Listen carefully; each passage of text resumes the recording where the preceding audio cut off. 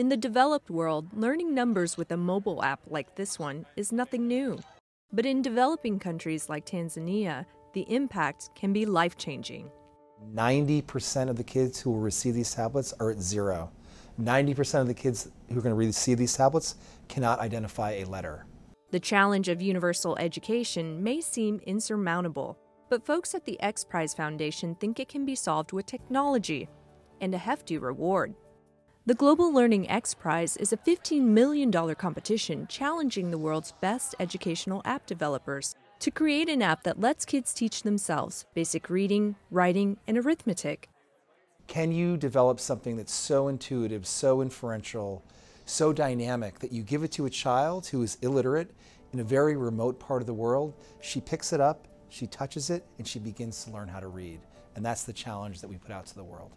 198 teams took up the challenge, and 5 finalists were recently awarded $1 million each to test their app with approximately 4,000 children in Tanzania. Creating something that works for children who've perhaps never seen a tablet before, never used a tablet or even television is very difficult. So keeping it simple, keeping it focused on the needs of the individual child and adapting to how they learn are the key ingredients.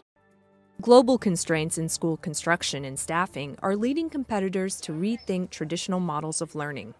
We believe that primary education, which until now has not been really democratized by the evolution of new technology, I think it's ripe for a change. If we can prove that a child needs no instruction other than what's on that device, then we begin a series of events that will lead, I think, inexorably to a device that is designed for that child in that part of the world with a teacher on it. In tackling universal access to education, the answers may just lie at the tip of our fingers. Trinh, VOA News, New York.